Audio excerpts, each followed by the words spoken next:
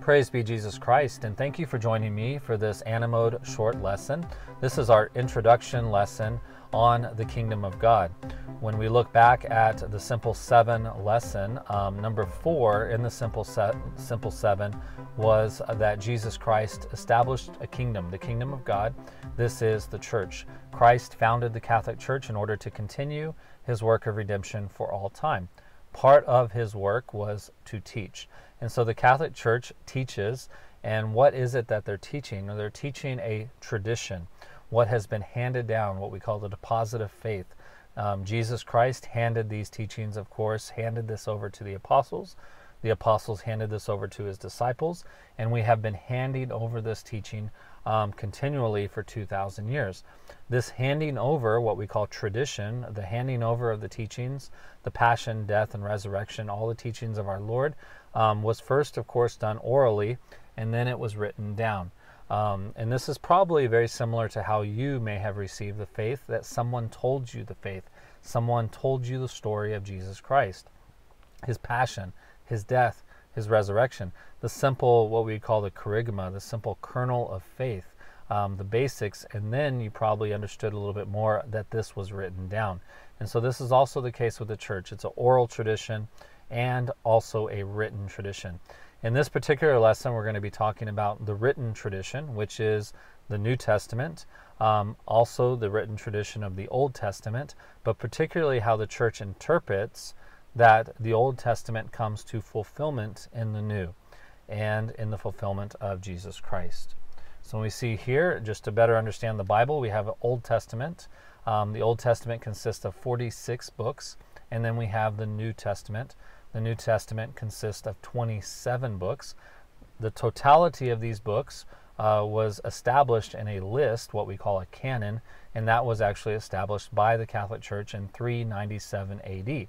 So when we look at this, just a little bit of math here, we see that Jesus died in 33 AD. Well, then this canon of the official list of the Bible was not formed until 397. And so this is a good 360 years that the church taught orally. And then in 397 AD, we have this written scripture. When we look at the Old Testament, we are particularly going to be looking at the story of ANAMoDE. This is going to be the story of Adam, Noah, Abraham, Moses, and David. And we're going to talk about how all of these stories in the Old Testament point us to the E, which stands for Emmanuel, Epiphany, and Eucharist, which is all centered on the person of Jesus Christ, true God and true man. Jesus' story will be found in the Gospels, which are the 4 books of the 27, Matthew, Mark, Luke, and John. These are the Gospels. So when we look at this, this is what we call typology, or also called salvation history. It's probably important here to stop the video and write down these verses and then read these, because this is how the church has taught. This is how Jesus has taught. This is how even in the Old Testament they taught through the narrative, through the story, salvation history, and then particularly in the New Testament, what we call typology, where everything in the Old Testament was then pointing to the New Testament, pointing to Jesus Christ. So you look here, Wisdom 10, 1 through 21, Jesus' own teaching in Luke 24, St. Stephen, the first martyr of the faith, in Acts 7. This is how St. Peter taught. This is how St. Paul taught, Acts 10 and Acts 13. So all we're going to be doing in this short little intro is we're going to take 20 events, either people, places, events in the Old Testament, and we're going to go ahead and show how they come to completion in the New Testament. The first Old Testament event is creation. Genesis 1, it will find its completion in the resurrection. Jesus Christ makes all things new. In Genesis 3, we have the tree and the fruit in the garden. That will come to its fulfillment in the cross and the Eucharist. And then we have the sacrifice of Abel, which will come to its completion in the sacrifice of the Mass. And so with these, we see that Jesus Christ makes all things new.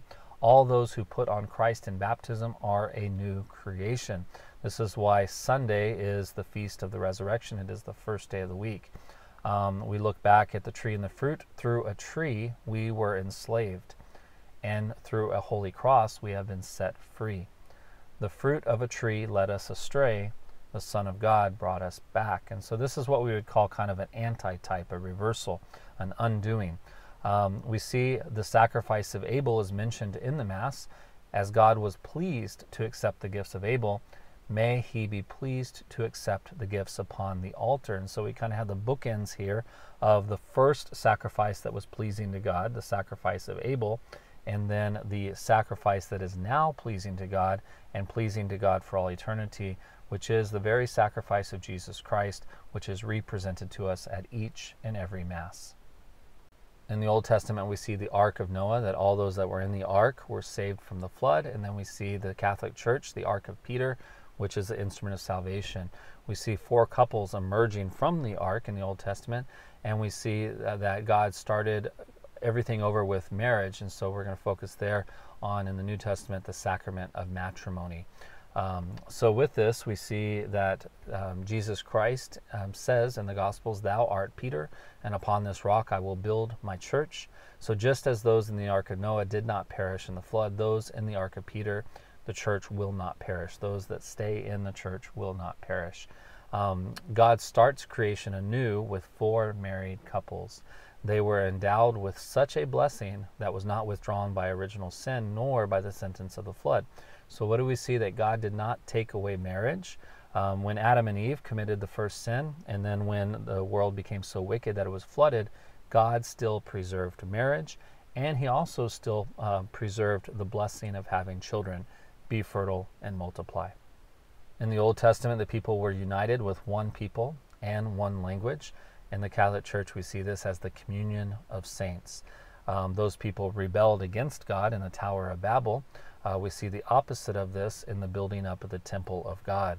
And so with this, we see, "You have redeemed us, Lord God, with your blood, out of every tribe and tongue and people and nation, and have made us into a kingdom of our God." So true unity comes, of course, through Jesus Christ. This is a unity of every tribe, every tongue, every people, and every nation. And so when people try to unite themselves without God, it is going to be in vain. This is why the communion of saints is such an important teaching in the church. We see that the one people and one language rebelled against God at the Tower of Babel. The opposite, of course, of that will be the building up of the temple of God. At Babel, man united to build his own tower, to challenge God. Now the baptized faithful, as living stones, united by the Holy Spirit, are built up in the temple of God. Circumcision in the Old Testament, which is the covenant between God and Abraham, will be fulfilled by the sacrament of baptism. We see in the Old Testament we have Sodom and Gomorrah and the purging of evil and wickedness. This, of course, we will be purged of our wickedness and evilness, our sin and penance and purgatory. And then we have the story of Abraham and Isaac, which is the story of the Father and His Son and this most perfect love of God the Father and God the Son. So we look at these, we look at some of the prayers and insights of the church. Look mercifully on the devotion of thy people about to be reborn, and grant that the thirst of their faith may, by the sacrament of baptism, hallow their souls and their bodies. With this, we see that circumcision will make a permanent mark on the body. Baptism will make a permanent mark on the soul. In the story of Sodom and Gomorrah, we see that God is purging a city of wickedness. How will God purge us of our sins? This will be through the sacrament of penance, but also it'll be done through purgatory. And then, of course, we move to this beautiful story of Abraham and Isaac, which is in Genesis 22. And we see that this foreshadows, it points us to the Trinity. Father Almighty, eternal God, who together with thy only begotten Son and the Holy Spirit art one God, one Lord, not in the oneness of a single person, but in the Trinity of one substance. So especially in this story, we see the Father giving the gift of the Son, and the Son giving the gift of himself to the Father, this exchange of love. In the Old Testament, we have Abraham, Isaac, Jacob, and Joseph. Jacob's name will be changed to Israel, and he will have 12 sons. This prefigures Jesus and the 12 apostles. Joseph, one of those 12 sons, will be betrayed by his brothers, just as Jesus is betrayed by one of his 12 apostles, Judas.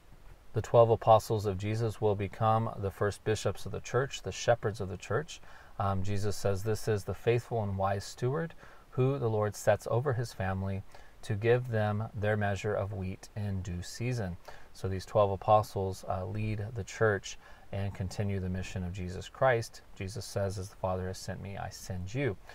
We see, of course, one of those apostles, Judas, betrays Jesus. My friend betrayed me by the token of a kiss. Whom I shall kiss, that is he. Hold him fast. That was the wicked token which he gave, who by a kiss accomplished murder. Perhaps one of the greatest stories in the Old Testament is that of Moses and the liberation of the Israelite people, centered around the Paschal Lamb. And this, of course, will point us towards the Lamb of God, Jesus Christ. You have the crossing of the Red Sea, the miracle of the manna, and the giving of the law, which points us to the sacraments of initiation. And then the gift of the law at Pentecost, which took place in the desert, which, of course, then points us to the second Pentecost, the Holy Spirit, and confirmation. So when we look at these are so important, especially in the sense of the sacraments, the 7 sacraments that Jesus Christ has given his church as a way to sanctify us, to make us holy. So 2 phrases here that come out: behold the Lamb of God, behold him who taketh away the sins of the world. These are the words of John the Baptist. They are spoken at each Mass by the priest. The response to that is, Lord, I am not worthy that thou should come under my roof. Speak but the word, and my soul shall be healed. These are the words of the centurion, and these are the words that the congregation says at Mass. So central to the Mass, central to our faith, is the fact that we believe that Jesus Christ is the pure, unblemished Lamb that is slain to take away our sins. And just as the Israelites were saved from Pharaoh in Egypt and the slavery of sin in the Old Testament by the Paschal Lamb, we are going to be liberated from the devil, from the world, from the slavery of sin by Jesus Christ, the Lamb of God. This great crossing of the Red Sea, the miracle of the manna, the giving of the law, it is so glorious. It's the central event. And so let us sing to the Lord, for he is gloriously honored. The horse and the rider he hath thrown into the sea. He has become my helper and protector unto salvation. This is exactly what the sacraments do for us. They help us cross over. Baptism is like crossing through the waters of the Red Sea. We cross through the waters of baptism. We are fed by the Eucharist just as they were fed by the manna, and we receive the gift of the Holy Spirit just as they received the gift of the law. And what do these sacraments do for us? Well, our Lord, who is working through these sacraments and have given us the sacraments, he is our helper, our protector. Why? So that these sacraments can help us unto salvation. When we look at the gift of the law, the 10 Commandments, on thy faithful who adore and confess thee evermore, in thy sevenfold gifts descend. So the gift of the Holy Spirit at Pentecost is so much greater, of course, than the law on the tablets, because how can we actually fulfill any law without that Holy Spirit? So we sing to the Holy Spirit, a great song, on thy faithful who adore and confess thee evermore, in thy sevenfold gifts descend. These are the 7 gifts of the Holy Spirit. Give them virtue's sure reward. Give them thy salvation, Lord. Give them joys that never end. This is the gift of the Holy Spirit that takes place first at Pentecost, and then a personal Pentecost at each one of our confirmations, which is the sacrament of confirmation. We move now into the great king, the story of David. First, David and Goliath, this victory. This is going to point us to the victory of Jesus on Golgotha. We also see that David is a repentant person, a man over God's heart. David and Nathan. This will kind of foreshadow the role of the penitent and the priest. And then the temple and the ark. And this is going to point us to Jesus Christ, who is the new temple, and Mary, who is the Ark of the Covenant. So when we look here at these types, we see, of course, Jesus Christ is in the line of David. He will establish the throne of David, which will be a kingdom. He'll sit on that throne and reign forever. But it behooves us to glory in the cross of our Lord Jesus Christ, in whom is our salvation, life and resurrection, by whom we are saved and delivered. And so just like David conquered Goliath and severed the head of Goliath, it will be Jesus on Calvary. Golgotha means place of the skull. It'll be on Calvary that Jesus Christ will crush the head of Satan. You see here in that picture, you have Mary's foot and Jesus' foot crushing that snake, the head of Satan, so that we can be saved and delivered. We see David and Nathan being the prophet that's calling David out. Nathan there is like the priest. David is the penitent. Thou hast mercy upon us, O Lord, and hatest none of the things which thou hast made, overlooking the sins of men for the sake of repentance and sparing them. Where does this take place? Where does he wipe away our sins and spare us? This is, of course, in the confessional, penitent and priest, just like David and Nathan. And then one of the most beautiful typologies I think there is, Jesus Christ as the new temple and Mary as the Ark of the Covenant. Hail Mary, full of grace, the Lord is with thee. Blessed art thou among women, and blessed is the fruit of thy womb. So in this typology, it's so beautiful. It's because the Ark, Mary is like the Ark of the Covenant, which will contain Jesus Christ. Jesus Christ will be in this Ark. In the Old Testament, we see there was the Ark that had the greatest things of the Old Testament contained within it. In the New Testament, we'll see Mary, who contains Jesus Christ himself, who is the shepherd, who is the living bread, who is the lawgiver. And so we see kind of a reversal here too, just very simple, that the ark was placed in the temple in the Old Testament. It'll be the temple, Jesus Christ, that will be placed within the ark, Mary, in the New Testament. The Israelite people have a great king. They will soon have a temple. They have a city, Jerusalem. They have everything, but they lose it all. They lose it all through the Babylonian exile. They have rejected God, and they lose everything. And so we see that David, of course, is not the end. It will be something greater. It will be Jesus Christ. And particularly here, we're going to be looking at Jesus Christ as Emmanuel, God with us, the Epiphany, the manifestation of God, and then, of course, the eternal and New Testament of the Eucharist.